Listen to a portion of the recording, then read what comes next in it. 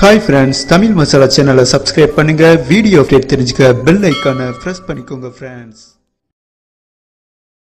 France India vs Australia 5 ஒருநாள் போட்டி கொண்ட சீரிஸில் ஈரானிகளும் ஈக்குவலா 2 மேட்சை வின் பண்ணி உள்ளனர். ஃபைனல் ஓடிஐ மேட்ச் நம்ம கேப்டன் கோலியின் சொந்த ஊரான டெல்லியில் நடைபெற உள்ளது. ஈரானிகளுக்கும் இந்த போட்டி வாழ்வா சாவா என்ற முக்கிய போட்டியாகும். இதில் எந்த அணிக்கு டக்குமுக்காக போகுது என்று பொறுத்திருந்து பார்க்கலாம்.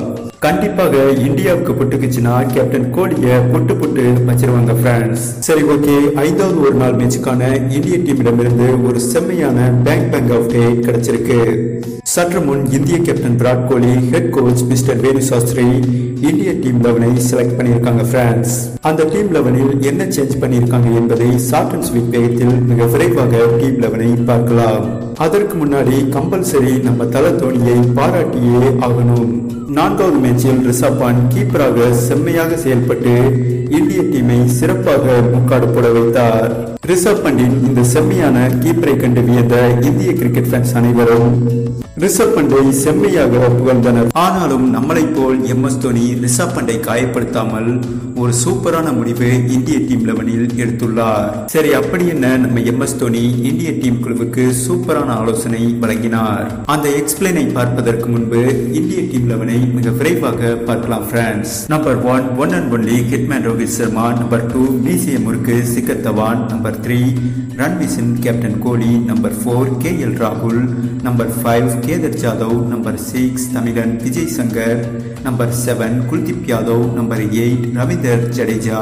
Number 9 Bhuvanesh Kumar. Number 10 Bumrah. Number 11 little super star Rishabh Pant. இது குறித்து நம்ம தோனி என்ன எக்ஸ்பிளைன் பண்ணினார் என்றால், ரிஷப் பண்டை இந்த மேட்சில் டிராப் செய்தால் மனதளவில் காயப்பட்டு விடுவார். அதே சமயம் கிரிக்கெட் வாழ்க்கையே கேள்விக்குறியாகிவிடும். ரிஷப் பண்டை பொறுத்தவரை வயதும் குறைவு.